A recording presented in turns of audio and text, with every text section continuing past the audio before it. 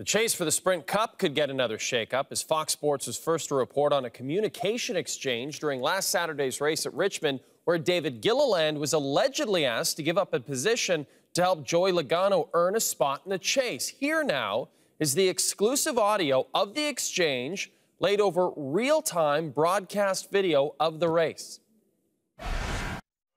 Frank, go to channel 2 for a second. You got me? Hey, the 22 is requesting that we give him this spot at the end of the race. They said they need it just to make sure that they're locked in, and they said they'd probably be able to help us in the future with whatever, you know. So I'm just running that by you. I didn't want to run it over the other channel. So if we can back up that far. Laps to go, David. 9 right now, 9. All clear. 22 could really use the spot we got, bud. Dave, we're going to have to let this 22 go. He's about a half a straightaway back. He's the only position we can lose. There's 8 to go. He's about a half a straightaway back. P24, you'll only finish P25. Got a spin right here. Never mind. Got a spin. Caution is out. I'll let you know what's going on here, but it was pretty big. All right, 1 to go at the line. Only person we're racing on our lap, make sure I have this correct, is the 22. Correct. We know what we need to do. 10-4, he's right here with me. Later.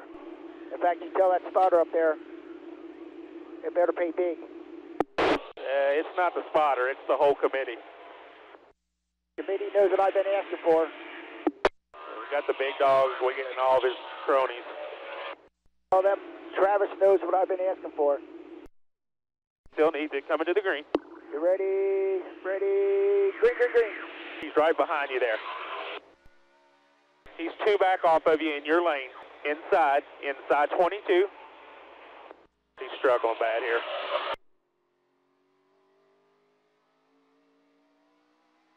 Three wide. Just take care of your car. There you go. Good job, man. Good job. Hopefully you get something out of that.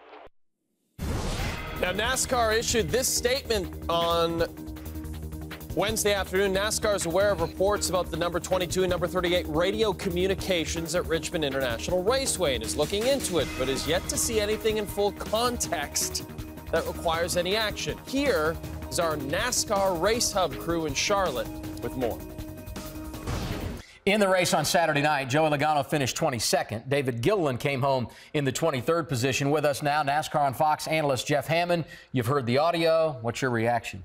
Well, this is things I've been hearing all my life. I mean, not to this degree, but, you know, we've seen this a lot of times, folks. I mean, this is not something that just happened at Richmond on Saturday night. It's been going on. I've been around this sport for over 30 years, and anytime you get down toward the end of the year when a championship's on the line or trying to make the chase, you're going to hear stuff like this. Jeff, as a former crew chief, explain to the casual fan who may be watching what the implications are for the teams, the drivers, and the sponsors, which obviously the risk versus the reward, but a lot on the line. Well, for the casual fan, if you're a stick and ball person, at the end of the year, what are you really looking for? The playoffs. And this is what NASCAR's version of the playoffs is all about. And making that is such a huge deal. You go start this year, this time, right now, they're already thinking about 2014. And these teams have been working all season long to get through those first 26 races so they could make it to the chase and have an opportunity to win a championship. Millions of dollars and millions of hours have probably gone into trying to make a chase in 1 year. And this is huge for Joey Logano, who would be making his first ever trip